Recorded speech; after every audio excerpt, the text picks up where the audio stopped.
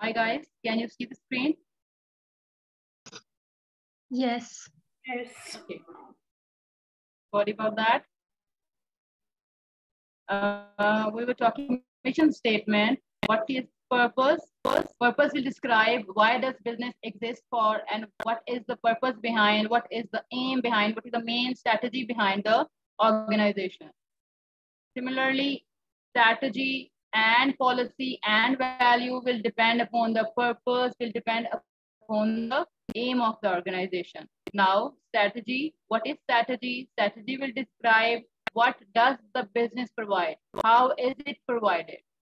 Similarly, policies and culture, how does the business expect its staff to act and behave? Similarly, if you want your organization to follow the aim, to follow the objective, then you obviously want your organization, the staff to behave like that so that you can achieve that aim. Similarly, what will be the values? Values are the core principles of the business.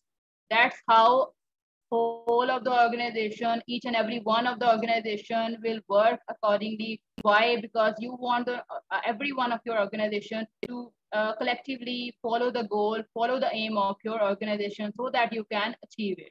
If everyone will know about the mission, if everyone will know about the purpose, strategy, policies, and values, then everyone will follow it accordingly. There is no need to be that mission statement should be quite lengthy or all that. It should be simple. It should just be explaining the purpose. It should just be explaining the main aim of the organization. Like we can take an example, like Honda example of a mission statement. Honda's mission statement explains maintaining a global viewpoint. We are dedicated to supplying products of highest quality, yet at a reasonable price for worldwide customer satisfaction. This is just the mission statement. It is explaining that you are going to provide the worldwide providing your product. Worldwide customer will be looking for you, and you are providing. What is your aim? You are providing the products at reasonable price. How simple is it? That's how a mission statement is. I think it's quite clear. Is there any difficulty in it? No.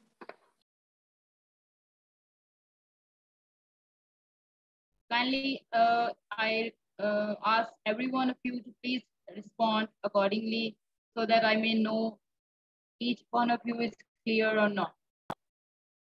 As I Yes. told earlier in my previous class that we are not face to face, so we have to interact to know that you guys can understand everything.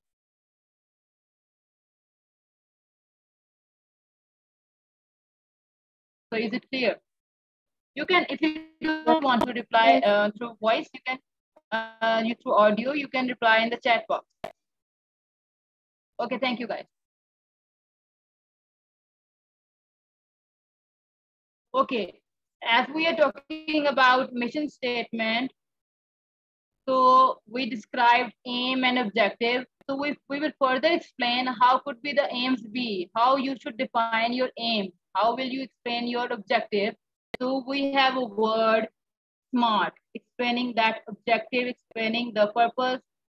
Your aim, your objective should be smart. Now, what is smart? Every word of smart will explain one thing.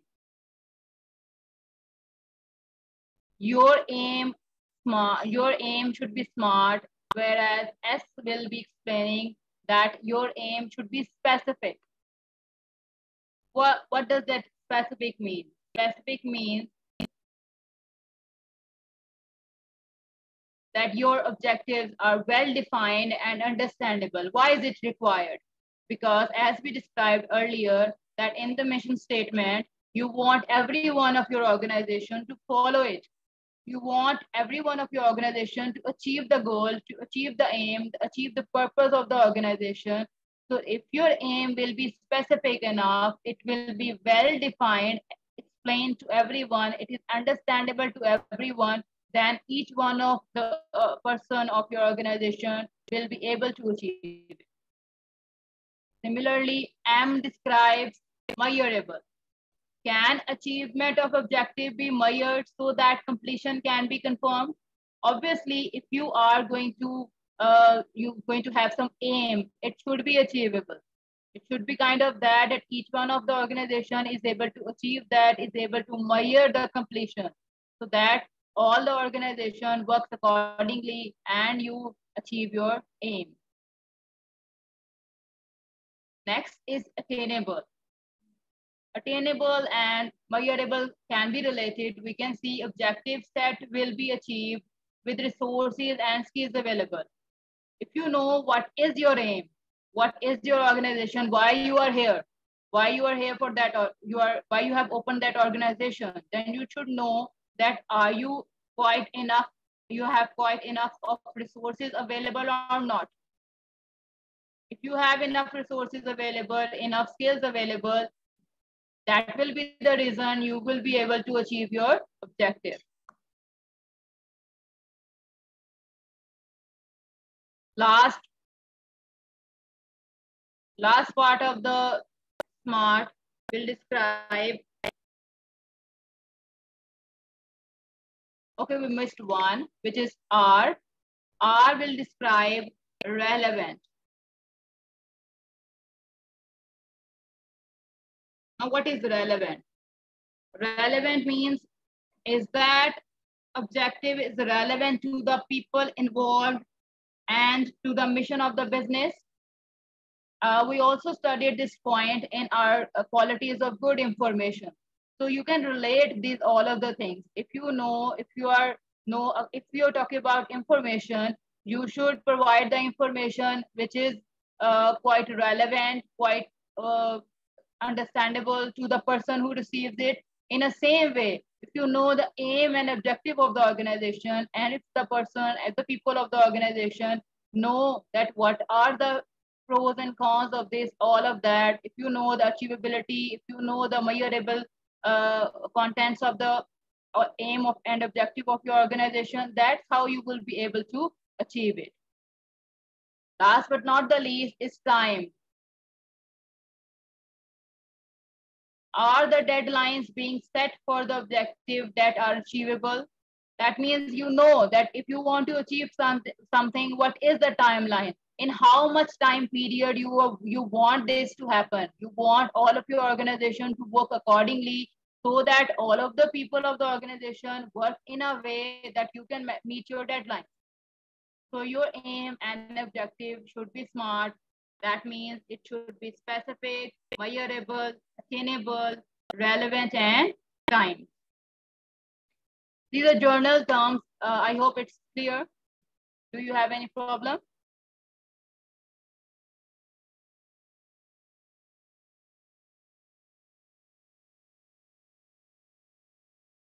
Any one of you, do you have any problem?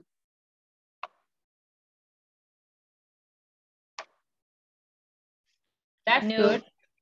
That's good. And Shruta, thank you, Devina.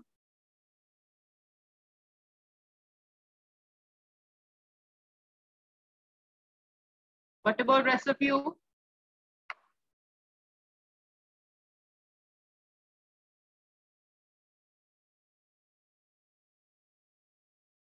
It is clear. Okay, Divya, thank you. Thank you, Gitaga.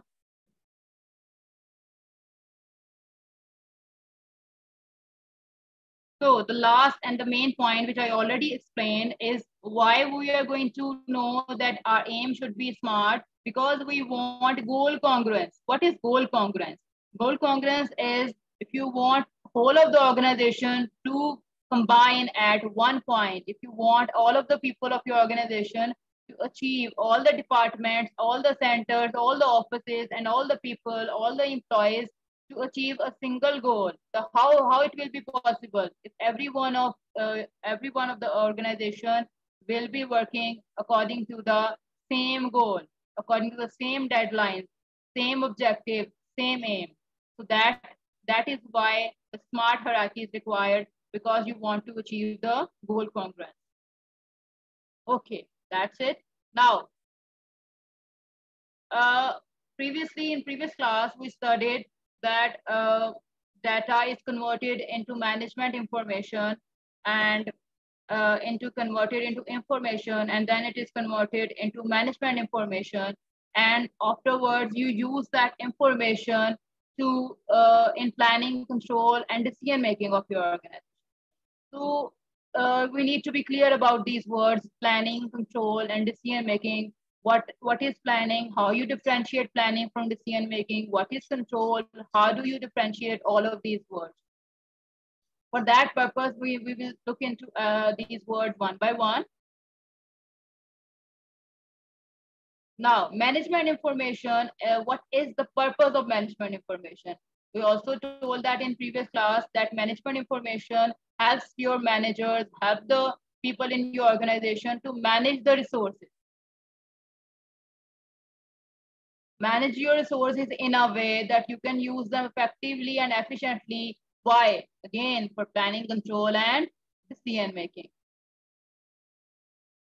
So what is decision making? How will you differentiate decision making from planning and controlling? If examiner asks you a question, he gives you a statement, then how will you know that this statement relates to decision making? So you should know what is a decision making. Decision making is a choice between the alternatives. What is choice between the alternatives? If you have option A, and again you have an option 2, you will know all the benefits, all the pros and cons of both options, and then you will choose the best possible option, best alternative, best option, which will help you, which will achieve your objective. Now, choosing the option, choosing out of these two options, choosing one option is your decision. You are taking a decision. Similarly, if you're going somewhere from one city to another city, you will have different options. You can go by train, you can go by bus, you can go by your own car, you can go by plane. You will look how expensive is going by car, how expensive is going by plane, or some other factors you will consider, and then you will choose one option. Choosing one option out of all these 4 options, if you choose by going by car, then you have taken a decision. So what is decision making? Decision making is choosing between the alternatives. It involves a choice between the alternatives. Again, one more point. We cannot say, we studied in previous class that organization has different management levels. It's higher level, middle level, and lower level. So is it necessary that decision making is only done at higher level? Is it? Any one of you want to answer?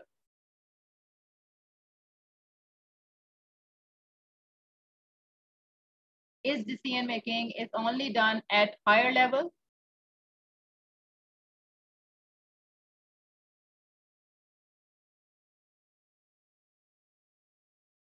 Anshuta is saying no. Gitika is saying no. So what do you guys think? Anshuta and Gitika, do you guys think that decision making is at all levels? Obviously, you can see it on your screen, but still I want to know what's your opinion.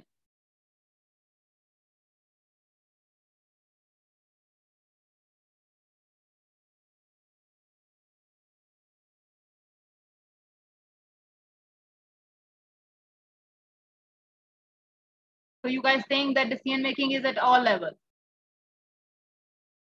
As you can see it, obviously, if you are seeing it, you will say like that. Okay, it's okay.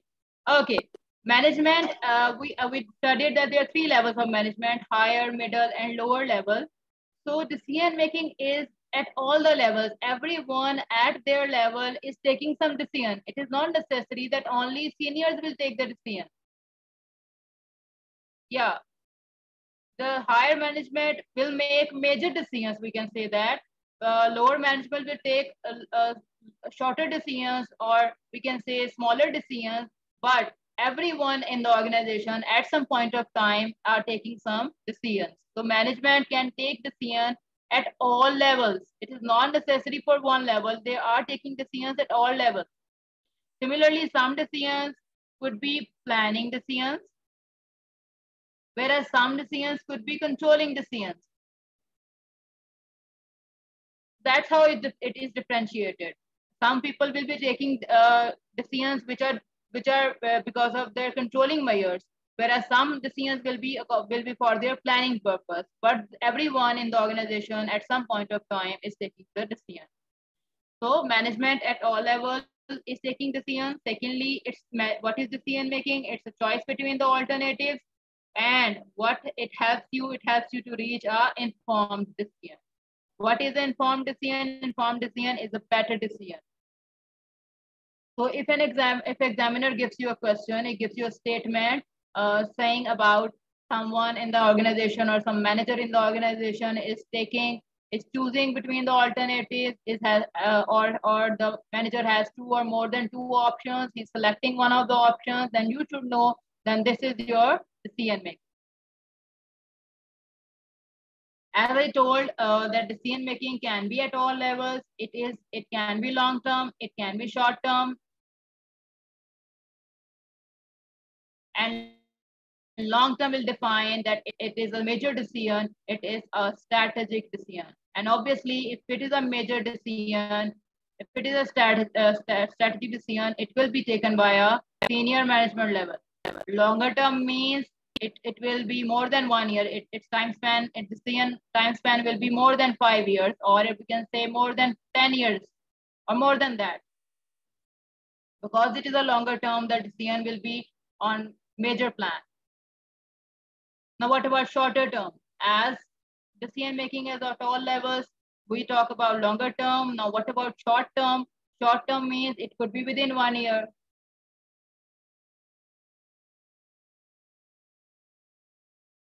And as it's short term, that means it is operational. Operational means it is day-to-day decision. In an organization, you have a major decision. You have to make, suppose you have to know that what you are going to do in 5 years, what you are going to do in 10 years. And afterwards, to achieve that 5-year or 10-year plan, you convert it into smaller decisions, smaller plans. So that's how you can differentiate between longer term and short term. Now take some examples of longer term decision. Longer term decision could be a branch opening. You can open an overseas branch. That is a major decision that cannot be taken by the lower management. Opening a branch.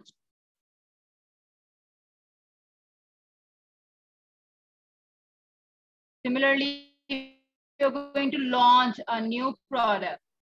That is also a major decision that cannot be taken by a lower level of management, and higher level of management will do that. If you're going to have a new loan, then it is a major decision.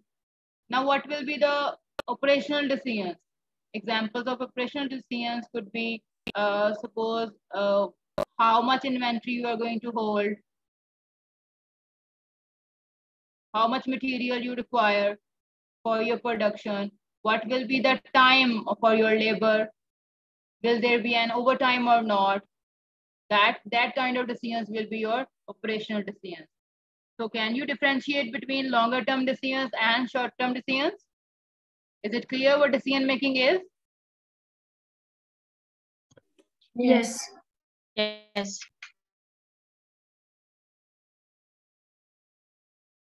Okay, thank you.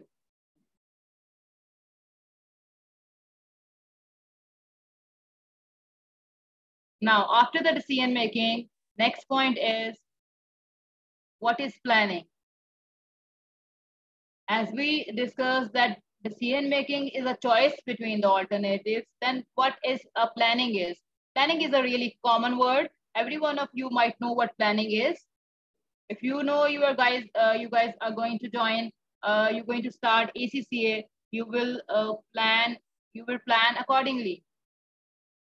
You can take some other examples also. If you are going to attempt your exams in few months, then you guys should plan accordingly. You should guys know what timeline is available and how you will study, so that you can achieve the objective. What is the objective? You will pass the paper. So that is your planning. Planning is how will you plan your resources so that you can operate successfully in future. For that purpose, in an organization, you make budget. You will plan accordingly. What are the resources available? What could be the material available? What could be the labor available? Similarly, what could be the other resources available? What could be the cost factor included? And accordingly, you will see that how will you utilize these resources so that you can operate successfully in future.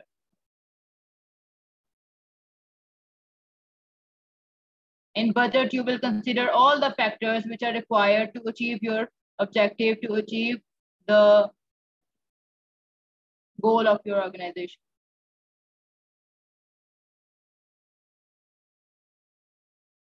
Now, what is control? When you make a plan, you think about you think about all of the factors, all of the resources available. You make a budget so that you may know how to operate.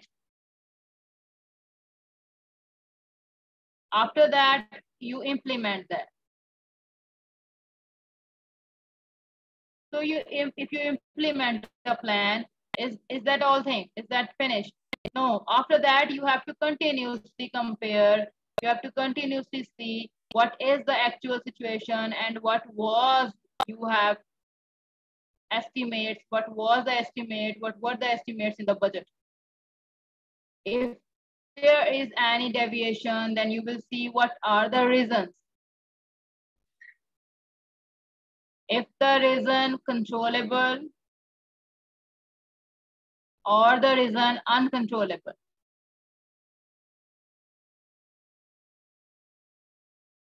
So what is control?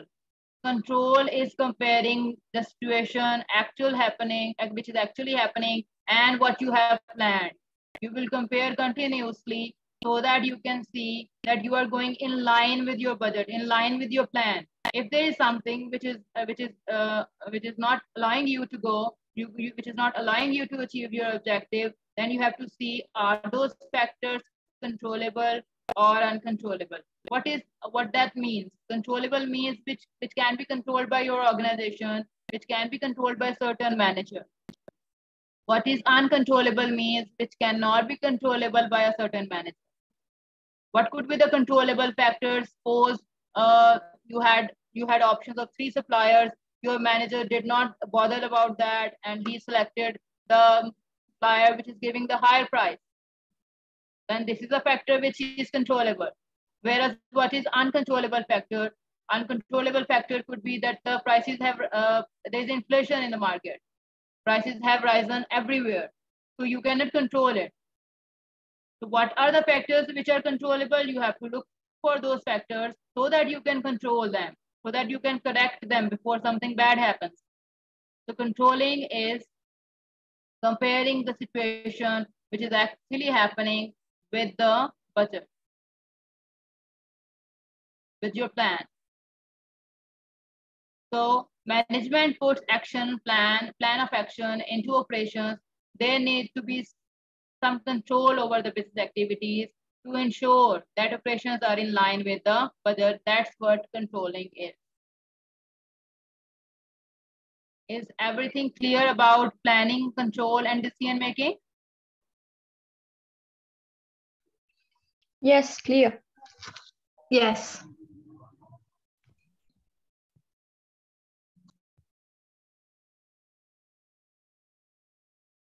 What about rest of you? Okay, Anshuta, thank you. Okay, good. Okay, that's good. So if you guys have understood all of these points, then there's a question in front of you. You have to attempt the question. There are different statements. You have to read the statement and accordingly respond whether this is planning statement, controlling, or decision-making statement. Each one of you take 5 minutes, and you can send me your answers in chat box. Statement, you can write it. Statement 1 is planning or decision making or control. Similarly, statement 2, statement 3, statement 4, and statement 5. So guys, just take 5 minutes and reply me. Each one of you should participate.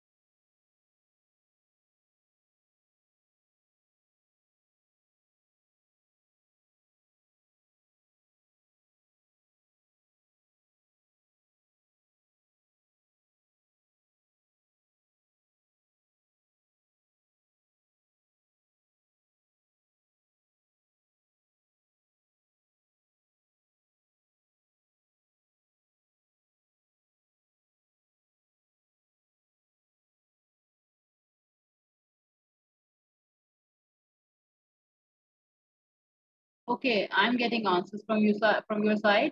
I got answer from Devina. Usha. Usha, am I pronouncing your name rightly? Usha, is it right?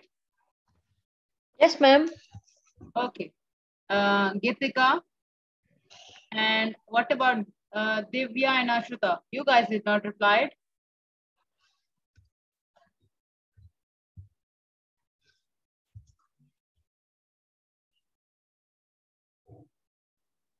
Divya and Ashruta, where are your answers?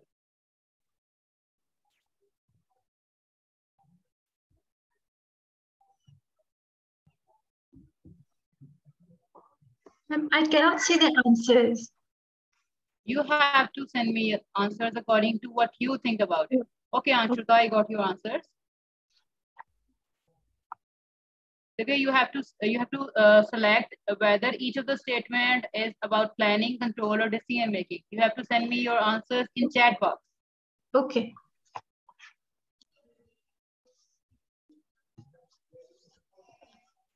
Now just wait for Divya. When she will answer, then we will discuss about all of these topics.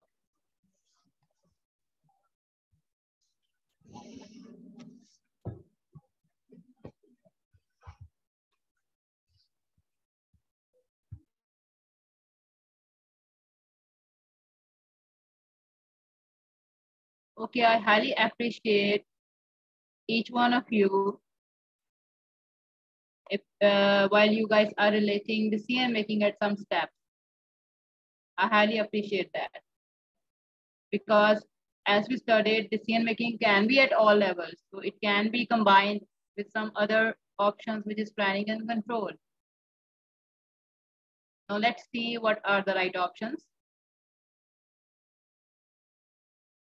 Okay, now let's see what are the right options. Statement 1 is saying preparation of an annual budget for a cost center. So if you are preparing a budget, then that means you are planning something. So preparing an annual budget is your planning, but decision making is also part of it because we know that decision making can be decisions can be of some planning level. It can be some planning decisions.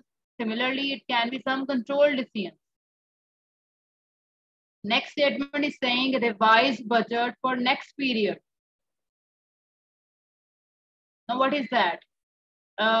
When we implement the plan, afterwards we continuously look into it, whether the plan is going in line with the plan or not. If it is not, if there are a lot of deviations, then we look for the factors. And if there are a lot of deviations that there's a need for a revised budget, then we will do that accordingly. So making a revised budget for the next period will be under the heading of control, but it will also include some decision making.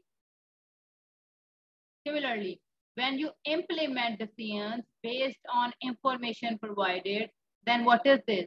Is it a planning option? Is it a control option? Or what is it? It is only decision making. Because what are you doing? You are taking a decision. You are implementing something. You are choosing between some options and selecting one option and implementing it. Then that is your decision making. Now, next option is set your organization objective for the next period. Where do you set? In which point of your plan in your cycle you select the objective? You set your objective in your planning options, in your planning strategies, and then afterwards, if we look that you are planning something, you are taking some decisions as well. Again, if we compare actual and expected result, what is it? When we're comparing plan with the actual situation, plan and the expected results and actual results, then it is your controlling. And if we're talking about controlling, decision making is also there. The decision making is at all the levels. This question was purely for you guys to understand that decision making can be of planning and can be controlling, but it can be at all levels. Whereas you can have planning as well, controlling as well. Is it clear?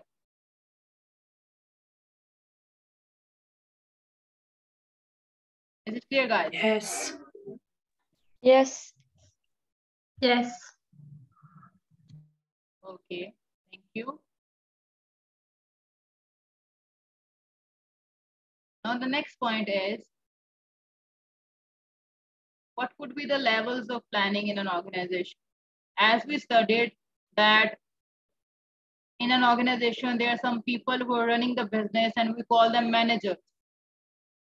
We know that there are levels of management, level of managers in some organization. How we'll define these levels? We can say there are some higher level, some middle level, and some lower level. As we talk about higher level, it is about strategies, it is about the higher management, it is your strategic level. If we talk about middle level, it is your tactical level. And what about the lower level? It is your operational level, which is involved in day-to-day planning and control.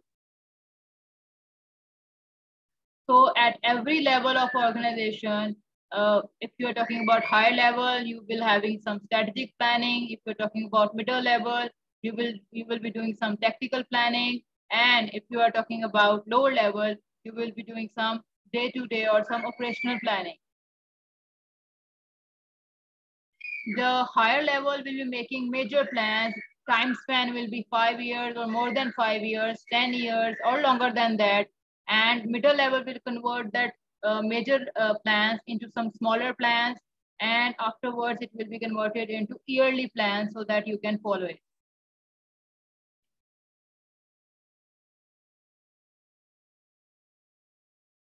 So as we are talking about levels of the management, we should know what kind of information is required, what type of information is required by each level of the management. As we know that there are three levels, higher, middle, and lower. As the middle and lower level is mainly involved in the more calculations, more estimates, more workings, then they will be required with detailed information so that they can have information from all about all the topics and they can calculate something, they can create the estimates, and they can then refer to the higher management to take a decision. So higher management will normally be required with summarized information, whereas middle and lower level will require some detailed information as they're involved in all of the functions, all of the calculations and all that.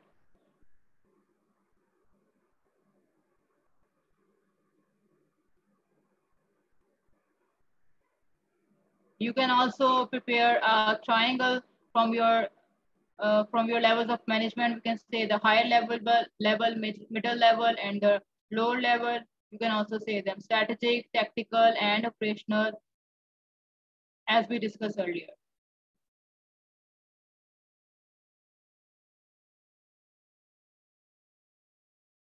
Now, after studying the different levels of management, different levels of planning, you have a question in front of you.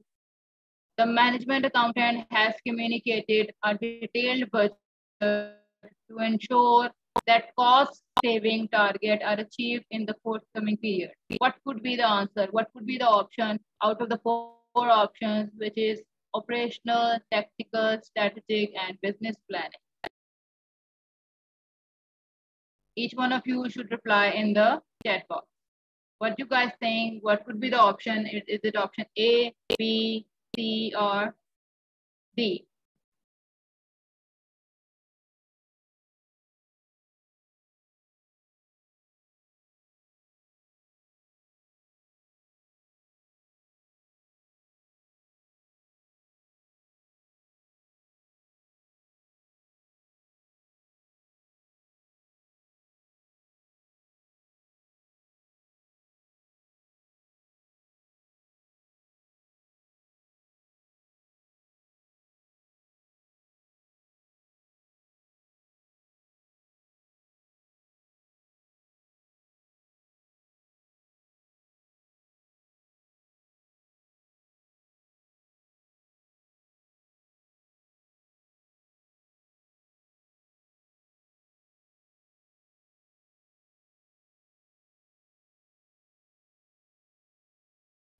I got the answers from Anshuta, Devina. What about rest of you?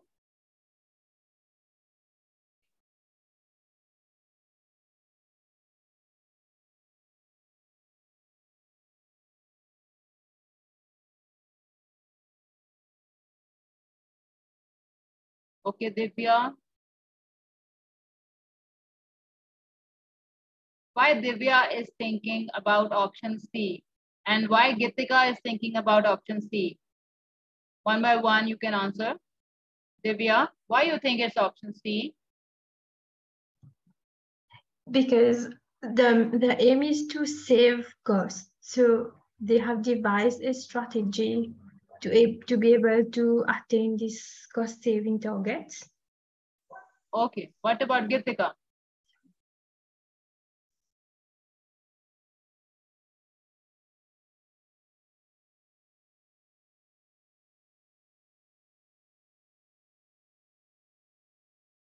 Gitika, why you think it's strategic planning?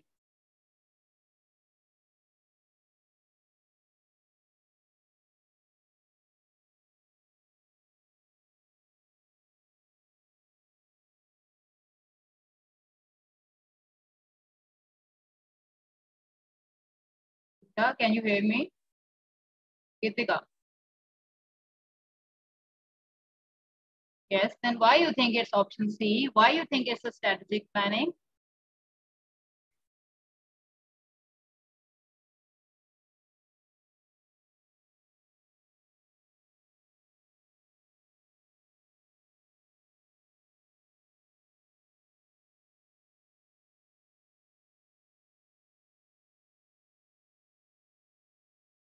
It's okay. Whatsoever is in your mind, you can write in the chat box as well.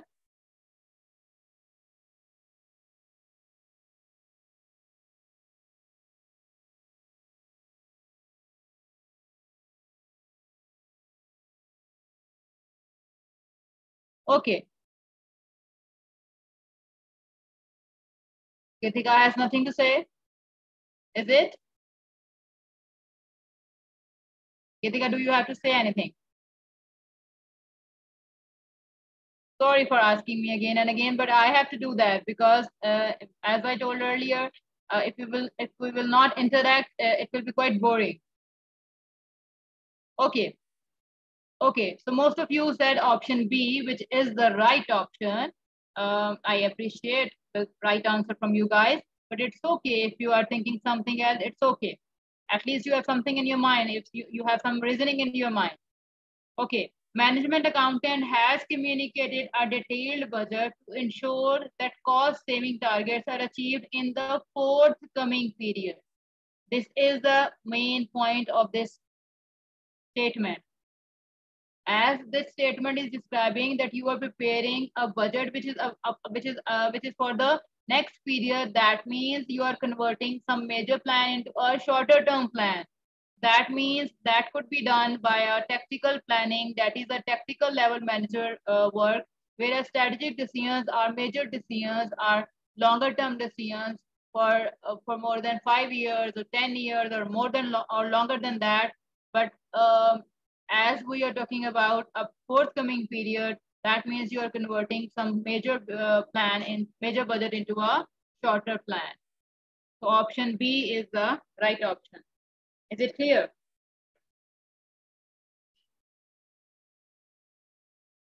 Is it clear, guys? Yes. Okay. Gitika, are you clear? Yes. Okay.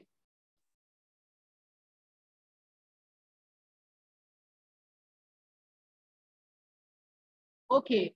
Now next topic is responsibility accounting. Now what is responsibility accounting? As we studied that there are different levels in an organization, then each manager will be given some responsibility, and you will held that manager accountable according to that. If a manager has certain responsibility, then you will ask him about that, whether he has fulfilled that responsibility or not. What is responsibility accounting? Is responsibility accounting is identifying the individual parts of the business which are the responsibility of a single manager. That means that single manager will have a certain responsibility, and you will ask him whether he has fulfilled that responsibility or not. then what could be the centers? What could be that individual parts of the business which an organization can have? That individual parts will be called as responsibility centers. Each has a different responsibility, and each responsibility center is a function, a department of an organization that will be headed by a manager who has direct responsibility for its performance.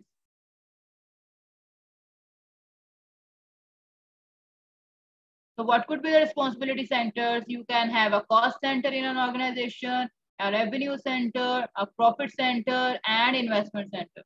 As we said, that each of the center, each of the part of the organization will be responsible for their performance. That means cost center manager will be responsible for cost, a revenue center manager will be responsible for revenue. Similarly, profit center manager will be responsible for the profit, and investment center manager will be responsible for the investment. It's quite easy, I think. Is it?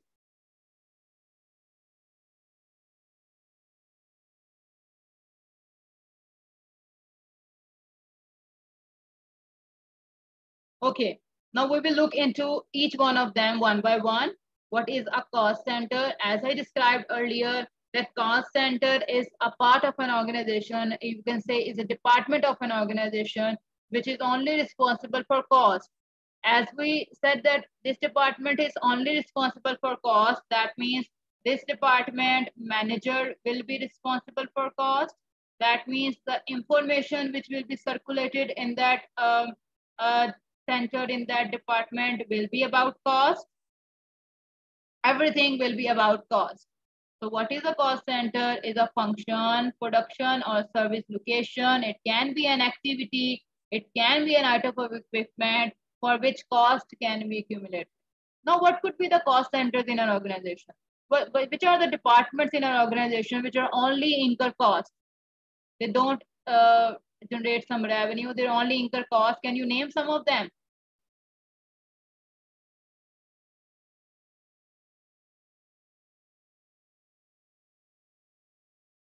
Any one of you, can you name some of them?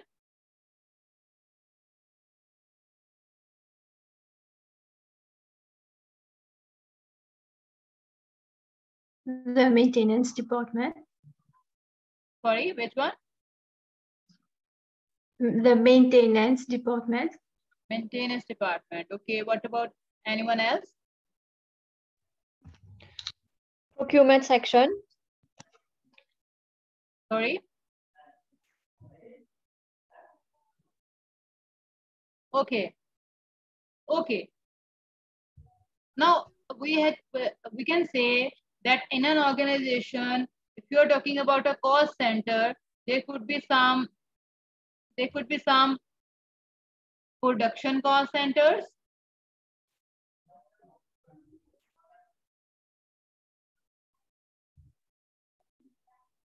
and some service cost centers.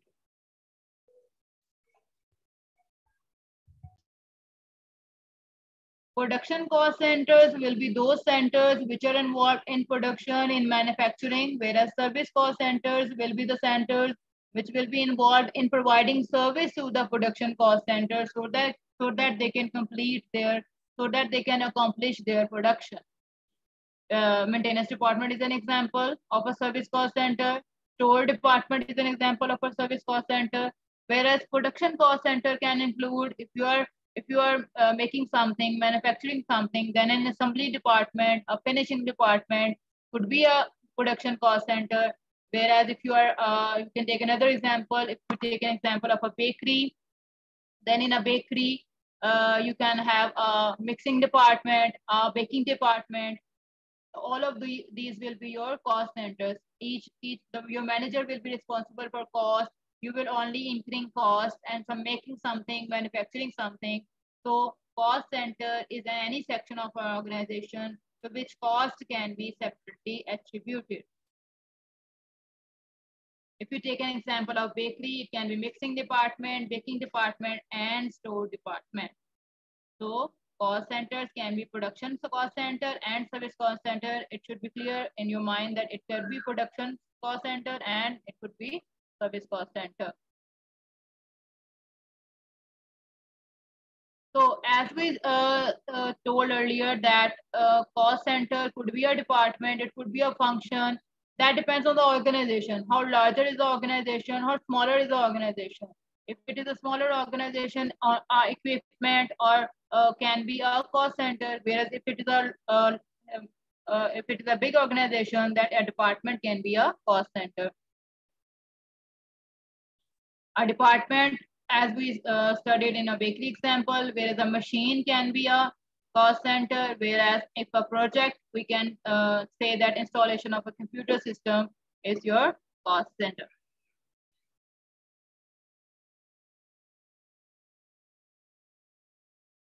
Now, similarly, if we describe what is a revenue center, a revenue center is a function, is a production, is a service location, is an activity, an item of equipment for which revenue is earned. Similarly, just like a cost center, a revenue center can be a department, but here we are talking about revenue. So if we talk about revenue, we cannot talk about revenue solely. If we talk about revenue, cost is there. Is it? Cost is there. So we can say that if we held responsible the manager of revenue center for revenues, then he will also be responsible for the cost. And what could be the revenue centers? The revenue centers could be any your branch, any your area, any kind of your department or branch which is selling something, which is earning some revenue.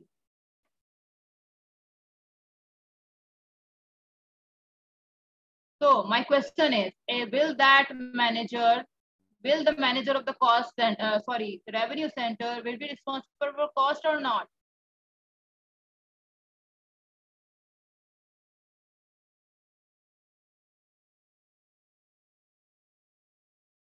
If we say that a revenue center is only the department which is involved in the selling activity, is only that regional branch, your area where you are selling something and you are generating the revenue, will that manager will be responsible for cost or not?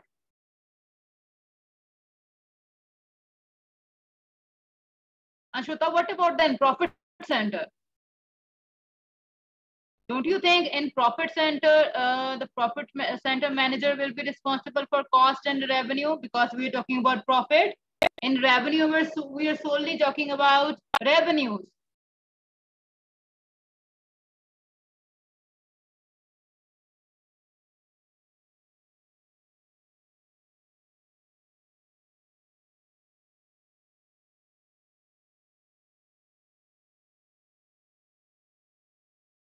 Yes, if we are so we can conclude that in a revenue center, you will not hold your manager responsible for cost. You will only hold that manager responsible for revenue because you are solely related to selling activities. You are solely generating revenue. You are not talking about cost. Why you are not talking about cost? Because you are not making anything. You're just selling that thing. You are just responsible for making that sale possible. So your manager will be responsible to achieve that sale target. If he has a target of selling some 100 items or 1,000 items, then if he has achieved that target, that's it. There's no cost item in that. So in a revenue center, the manager will be responsible for revenue only. Is it clear?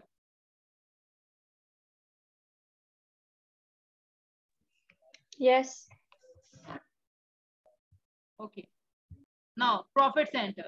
So as I described, similarly, just like the cost center, just like the revenue center, profit center is that part of the business, is that department who is responsible for cost and revenue both. Because we are talking about profit, how we calculate profit, we deduct cost from the sales, from the revenue. That means if we are talking about a profit center manager, he will be responsible for revenues, he will be responsible for cost. The profit center is any section of an organization to which both revenues and costs are assigned so that the profitability of the section can be measured. Just like the other centers, We can have an example of a sales division selling products to the customers, local branches in a regional and nationwide distribution business, any center which is responsible for the profit, whose manager is responsible for profit, he should be responsible for cost as well.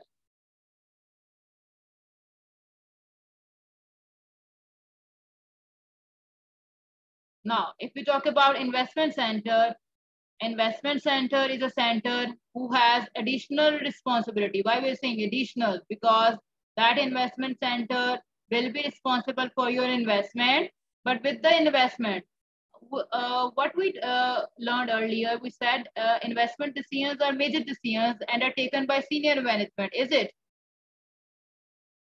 Did we talked about it earlier? Did we said that?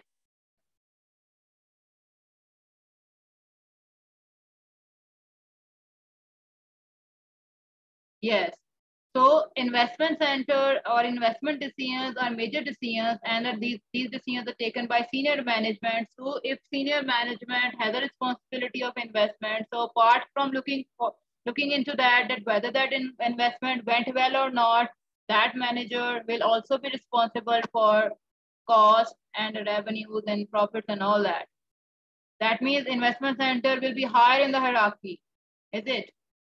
So investment center refers to the center who has additional responsibility of capital investment and for financing. It could be your any branch, anywhere.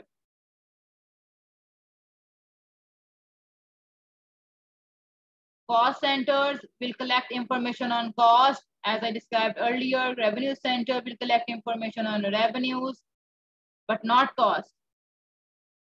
Profit center will collect information on revenues, costs, and ultimately on profit. Similarly, investment center will collect information on revenue, cost, and profits apart from that investment. So if you arrange all of them in an hierarchy, you can arrange them, you can see that you can have an investment center at higher level. Why investment center at high level? Because investment decisions or major decisions are mostly taken by the higher management. So if investment center is at higher level, we can say a profit center can be at the middle level. That means in an investment center, there can be more than one profit center. Similarly, under a profit center, you can have more than one cost center and more than one revenue center. So is everyone clear about responsibility centers and responsibility accounting and their hierarchy? Is everyone clear?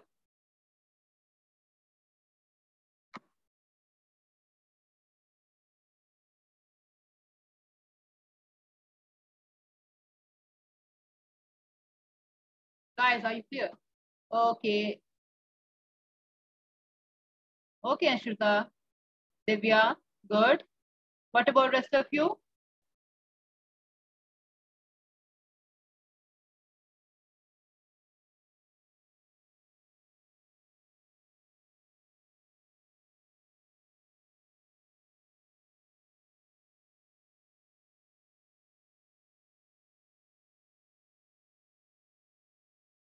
Usha and Devina, are you clear, guys?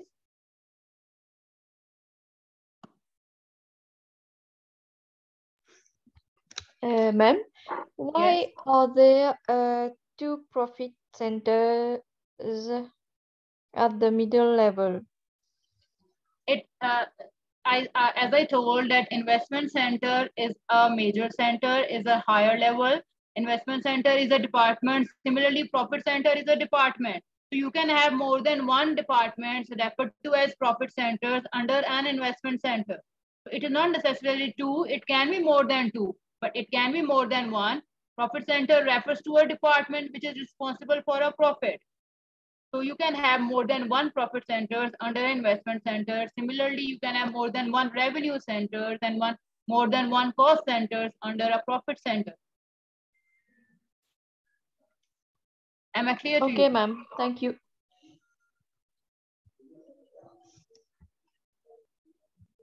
As we talk about if we talk about an organization, there's not only one department in an organization. They can have more than one branches who are responsible for profits. Similarly, you can have more than one manufacturing department, which are referred to as production cost centers. You can have more than one service centers, which are called as service cost centers. Similarly, you can have more than one revenue centers. So it is not necessarily required that you have only one profit center. That depends upon the size of your organization. The longer, the more big your organization is, the more departments you will have. Is it clear, Usha? Yes, clear. Okay, good.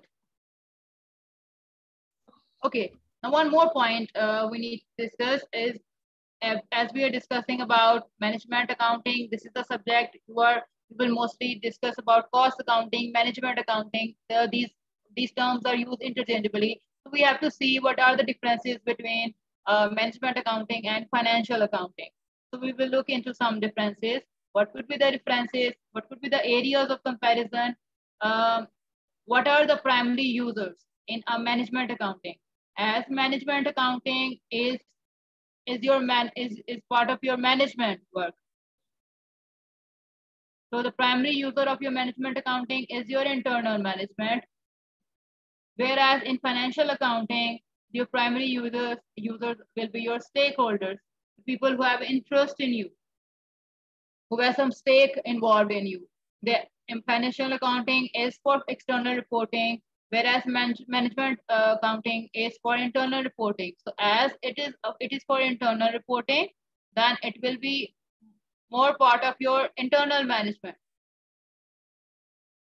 Whereas financial accounting, you make balance sheet, and you make income statement for the purpose of the stakeholders to see whether you are profitable or not. So financial accounting is for your external users, for your stakeholders, whereas your management accounting is for your internal management.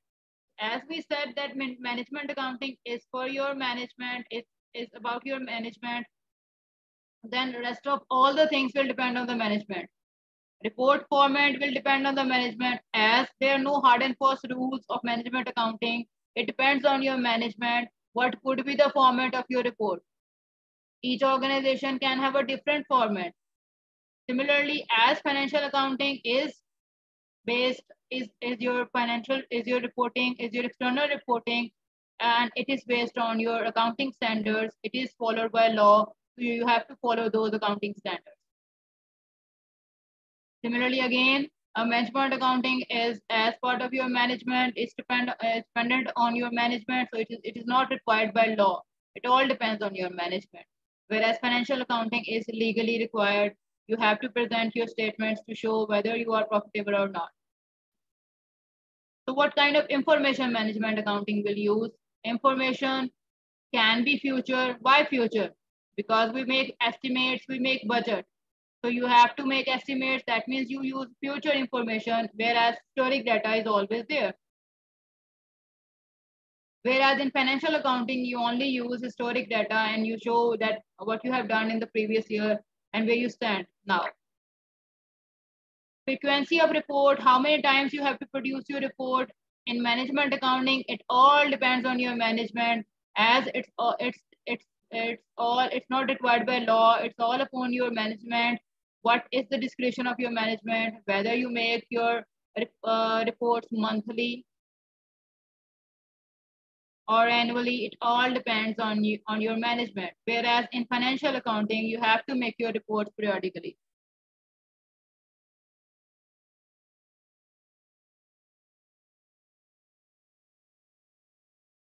What is the purpose of your management accounting? As we discussed earlier, the purpose of your management accounting is planning, control, and decision making. Whereas in financial accounting, you have to show how you are performing, what is your current position. You have to show this in your balance sheet and your income statement. So financial accounting is all about that. Whereas management accounting is all about planning, control, and decision making. Nature of the information in management accounting, it's financial information, it's non-financial information. You consider all the factors, whereas financial factors or non-financial factors, qualitative or quantitative factors, you consider all of them. Whereas in financial accounting, it is mostly financial. Is it clear?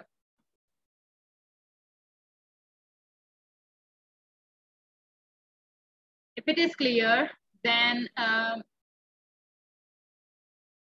if it is clear, then there is a question in front of you. Just take 2 to 3 minutes and read the statements and choose the right option. And kindly each one of you respond in the chat box.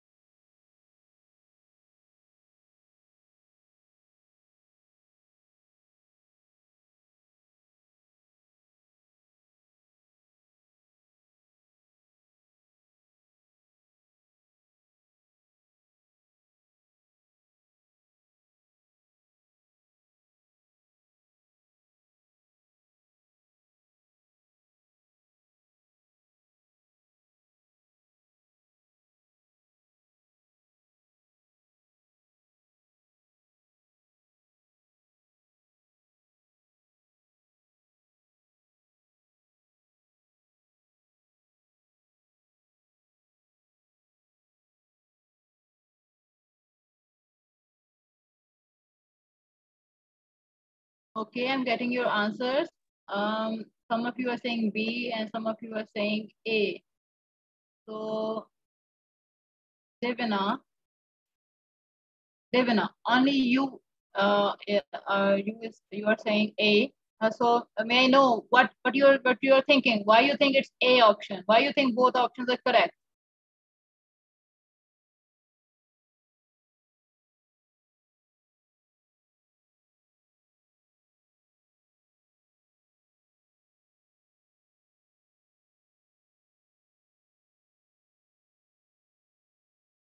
Okay, it's okay.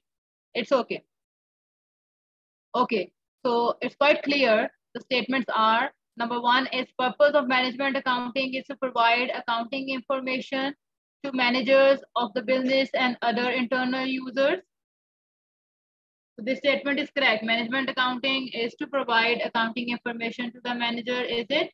And to the internal users, as we discussed, that management accounting is about the internal management for the internal users. Now, second statement is management accounts are only concerned with cost of goods, services, and operation. The word "only" is making it confusing it, because it's not the only thing they do. It's not the only thing they do. They have more than that to do. So the statement is wrong because of this only word. Management accountant are concerned with more than cost of goods and services and operations, such as quality and use of resources. So option B will be the right answer, which is option assertion 1 is correct on.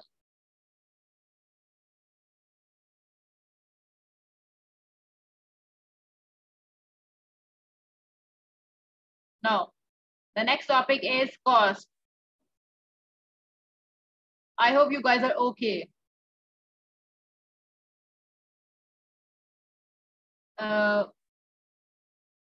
Is it too lengthy or is it too boring? If you continue to the next topic, is it okay with that? Yes, okay. Yes, good. Okay. Now, next topic is cost. As we are discussing again and again that we're using the word of cost, then we should know what is cost.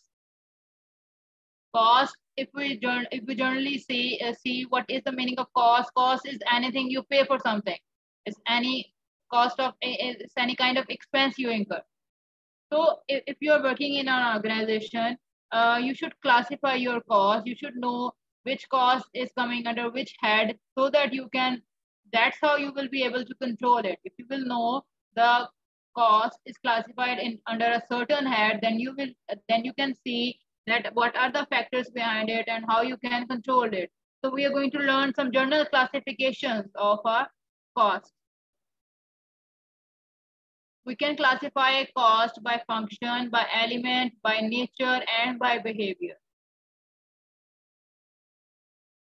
We will look into them one by one. What is classification by element means? That means that you are classifying your cost according to the element of material, labor, and expenses. The costs which are for the purpose of material, we will call them material costs.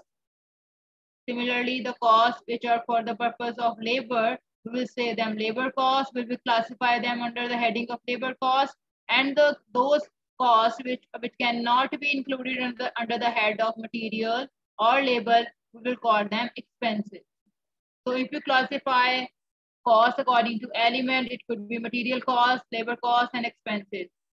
This is just a general classification. You will see these costs coming under the head of other classification also. Cost classification by nature. Under the head of cost classification by nature, we will see that there are some costs which are direct and which are indirect. But how will you define that these costs are direct and these costs are indirect? Before going to that topic, we have to learn one more important thing, which is a cost unit. Can you differentiate between cost unit and cost per unit? Can any one of you differentiate between cost unit and cost per unit? Or you guys think it's same?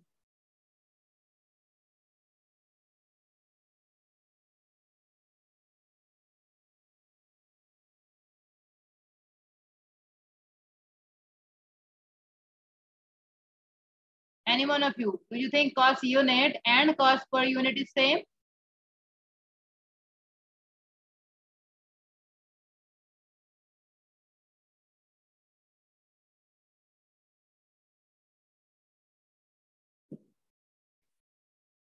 No one wants to reply?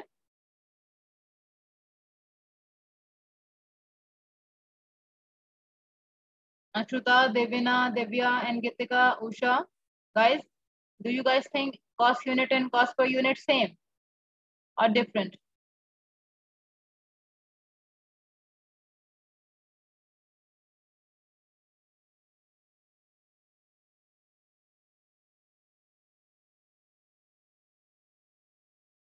Divya is saying she thinks both of them are same. Ashruta is confused. What about rest of you? No difference, okay. Gitika is saying no difference. Okay. So there is quite a big difference between both of them. As we learned that cost center, we learned cost center recently. What is cost center? Is a department where we accumulate cost. Similarly, what is a cost unit? Is that one unit of your organization, is your output, is your product with which cost can be attached. That means your cost unit is your product, is your output. Why you are saying it cost unit? Because you are going to relate cost with that output, with that unit. Suppose you are making you are making paint, then 1 liter of your paint box will be your cost unit. If you are making markers, then 1 marker will be your cost unit. If you are making laptops, then one laptop will be your cost unit. Why you are required to identify that cost unit? Because you have to know what is the least cost factor involved in your in making a product. So what is a cost unit? Cost unit is your product, is your output with which cost can be ascertained or with which cost can be attached. Whereas what is cost per unit? Cost per unit is cost at that one unit. Suppose you have to incur $20 for making that 1 liter paint box, then $20 per that 1 liter of paint box is your cost per unit. Similarly, for marker, suppose it is $5, and for laptop, suppose it is $30. So cost per unit is your cost for that one unit, whereas cost unit is that unit, is the product itself, is the unit itself. Is it clear?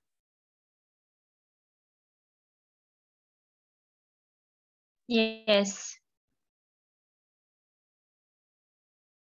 It should be clear to every one of you, because the next topic, which is, thanks Kritika, because the next topic, which is direct cost or indirect cost, is dependent on the topic of cost unit. If you understand what is cost unit, then you will understand many of the things. Okay, cost unit is your output, is your product with which cost can be attached, whereas cost per unit is the cost of that one unit. So what is direct cost and what is indirect cost? Direct cost is that cost which can be related to your one unit. Suppose, take an example of marker. Take an example of marker. For that marker, you will require some material to make it. You will require some labor to convert that marker into the marker form. Similarly, you can have some other expenses to incur. Suppose $1 for material, $1 for labor, and $1 for expense. Your total cost will be $3. So this material, this labor, and this expense cost, which can be directly identifiable to your one unit, to your one cost unit, is the direct cost. For marker, it could be the plastic. For labor, it could be the labor making that marker. And you can have an expense. You can have a specifically, you can hire a machine for making that marker. That expense is specifically for making that marker. So that is your direct expenses. So what are the expenses which are direct? All of those expenses which can be directly identifiable with respect to your cost unit, with respect to your product, will be your direct cost. Similarly, those material costs, those labor costs, those expenses which cannot be directly identifiable to your one marker, one unit, one cost unit, those will be your indirect costs. Why we are saying them indirect costs? Because these costs cannot be separately identifiable for one marker. You can know that there are some materials which are directly used in making marker, but there could be some other materials which cannot be identifiable to single marker. So you call them, you classify them under the heading of indirect material. We can take another example. If you are making furniture, you are making tables, then for table, what could be the direct material? It could be wood. What could be the direct material? It could be wood. What could be the direct labor? The labor involved in directly making that table. That would be your direct labor. And similarly, you maybe you have some machinery specifically hired for that, for making or cutting of that table or wood. That will be your direct expense. Now, what could be the indirect material in that table making? That nails, the nails, screws, or glue will be your indirect material. Why glue and nail is indirect? Although they are directly involved in making that table, because you cannot directly identifiable how much of glue is involved in making that table, or how much of the nails are involved in making that table. So these costs will be indirect, although they are directly involved in making the table, but you cannot allocate, you cannot identify the cost related to that cost unit. So that's why you classify those material as indirect material. Is it clear?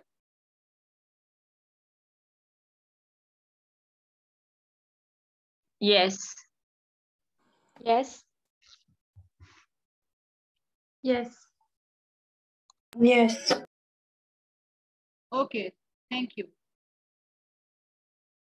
So from this we can conclude that we can have direct material, direct labor, direct expenses, and similarly we can have indirect material, indirect labor, and indirect expenses.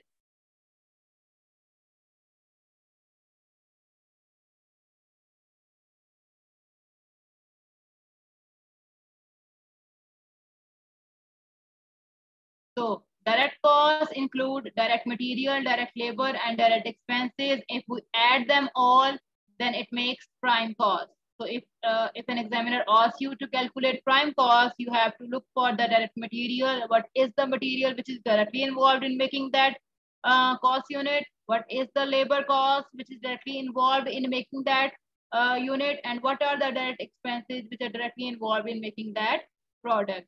If we add up all of them, it will make prime cost.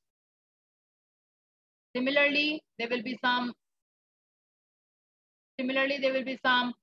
indirect costs. What are the indirect costs which are involved in manufacturing, which are involved in making the product, but we cannot directly identify those costs to directly that your one cost unit. So indirect material, indirect labor, and indirect expenses, when add up, they make overheads, manufacturing overheads. We call them manufacturing overheads. If you add indirect material, indirect labor, and indirect expense. Indirect labor could be some person which is involved in manufacturing, but that's not directly involved in the making the product. It could be a supervisor or like that. Similarly, there could be some expenses which are not identifiable to your one unit. That would be called as your indirect expense.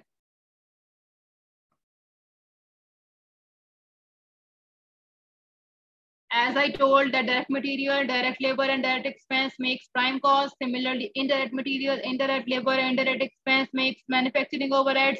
And if you add both of them, it makes your total production cost. So if in a question examiner asks you to calculate prime cost, you simply have to add direct material, direct labor, and if mentioned any expense, then direct expense. After that, if you are asked to calculate production cost, then how you will calculate it? By adding the manufacturing overheads in the prime cost, you will get to the answer of production cost. Is it clear, guys? Yes.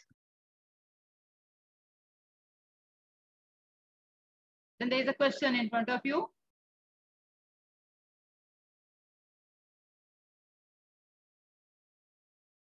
You have to classify them according to the you have to read the statements and classify them, whether the certain statement is about material, labor, or expense, or the certain statement is about direct or indirect cost.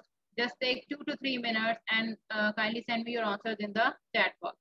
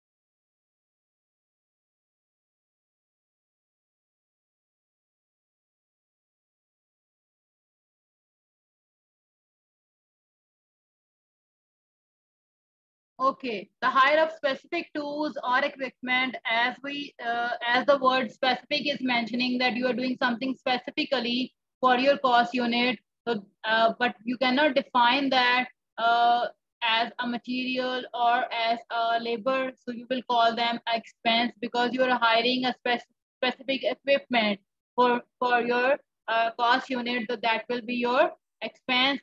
Whether it will be direct or indirect, as it is mentioning that it is specifically for your cost unit, that means that is your direct expense.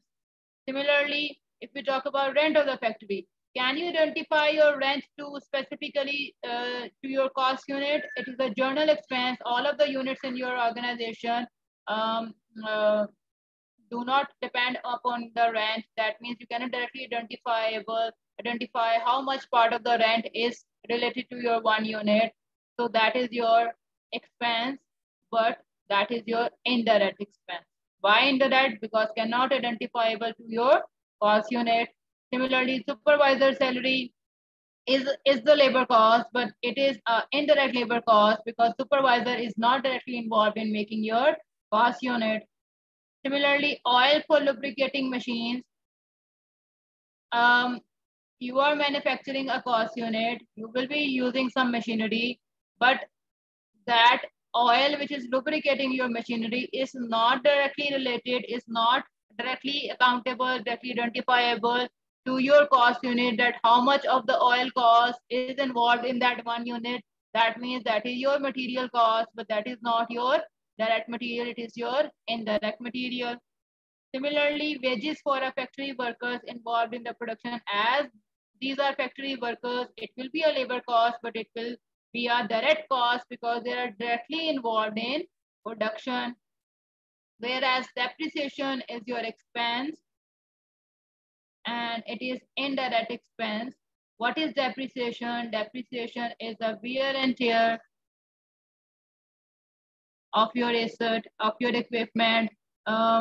It is your arbitrary distribution. It cannot be directly related to your one unit, so it is the indirect expense. Is it clear?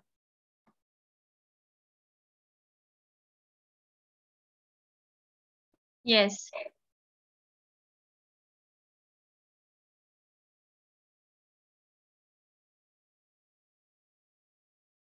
What about rest of you guys? I will highly appreciate your prompt response. Okay, good. Now again there are two statements in two questions in front of you.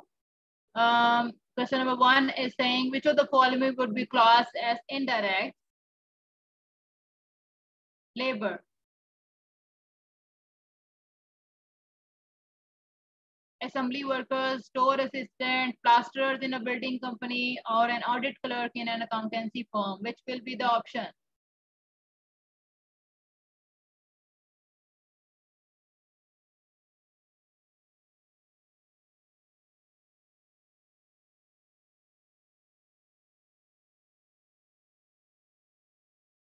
Guys, what will be the option? Whether A, B, C, or D?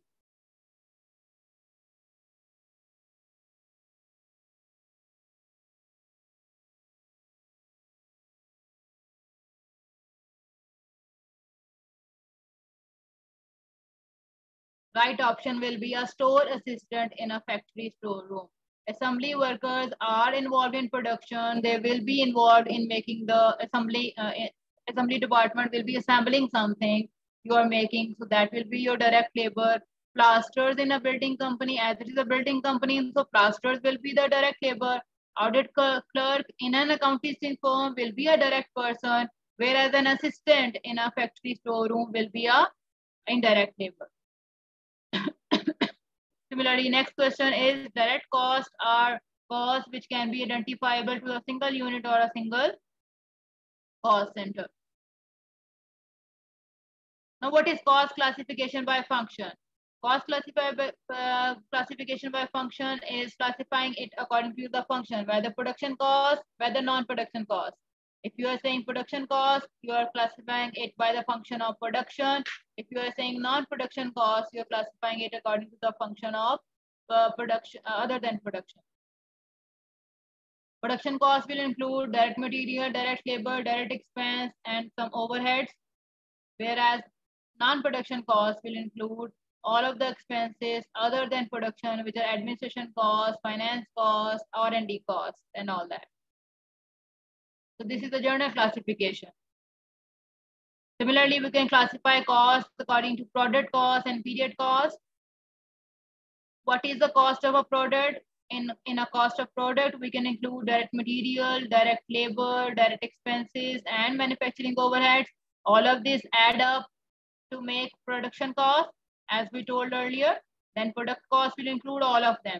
Whereas period cost will include the costs which are not directly related to product, but related to time.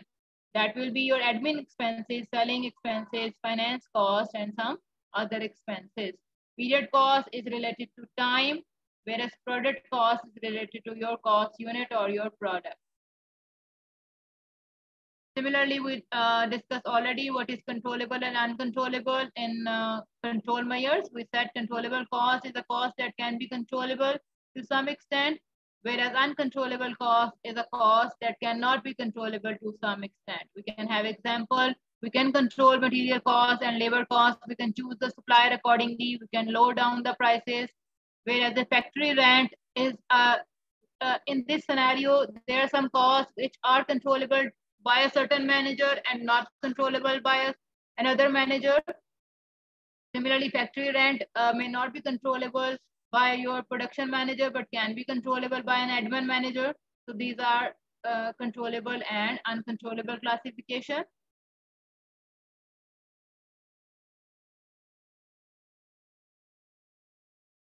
There's a question in front of you.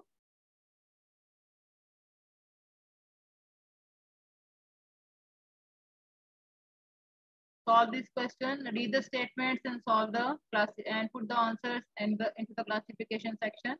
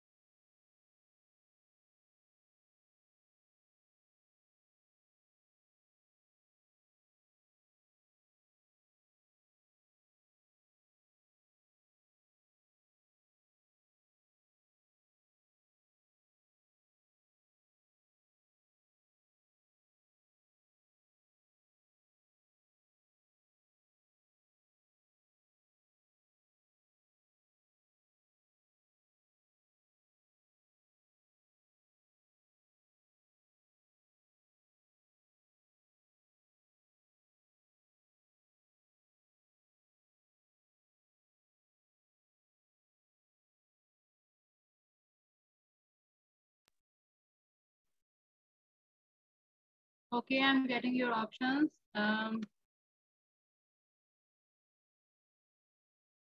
Overalls for machine workers.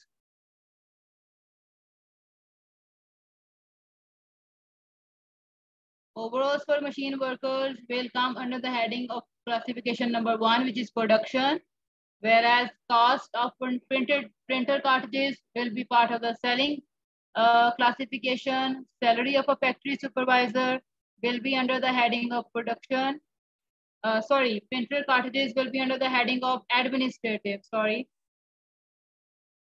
Whereas salary of factory supervisor, salary of payroll supervisor will come under the head of production and administrative respectively, whereas the rent of the warehouse of storing will come under the head of distribution. Why? Because the storing goods will be ready for sale. You're going to distribute them. That's why it will be under the head of distribution. Loan will be under the head of finance cost, whereas salary of factory security guard, whether it will be an indirect expense, but it will come under the heading of production cost. Settlement discount will come under the heading of selling cost. Salary of a chairman PA will come under the head of administrative cost, whereas road tax license of a delivery vehicle will come under the head of distribution, whereas overdraft fee will be a finance cost, and similarly sales commission will come under the heading of selling cost.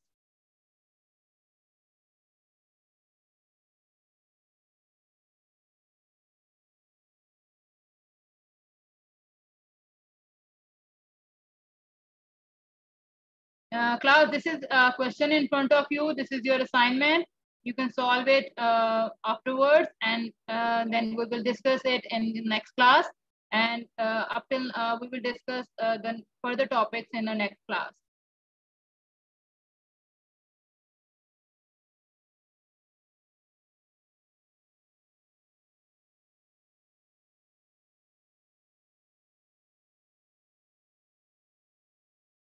You can take a screenshot. I will send you afterwards also, but you can take a screenshot also.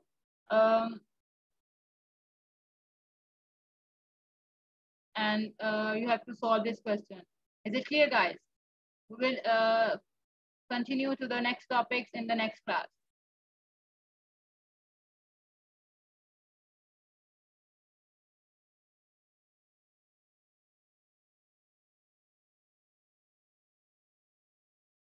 Is everyone clear about that? Yes. Yeah. Yes.